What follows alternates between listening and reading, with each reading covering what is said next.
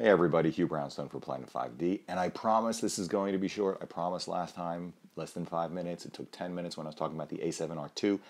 Okay, this is really quick. I'm here to tell you about the Cineasy Touch, a $15 on the Sony a6000 and $20 on the Sony A7 series. That is the A7, the A7S, and the A7R. A new version is coming for the A7 Mark II and the A7R Mark II. A little button that goes on top of the record button, making the record button very easy to find, very easy to start, very easy to stop. I've only had it attached for a couple of days. I don't know how robust it is, but if it is robust, this is a no-brainer. Get one. I don't get any money for doing this, by the way.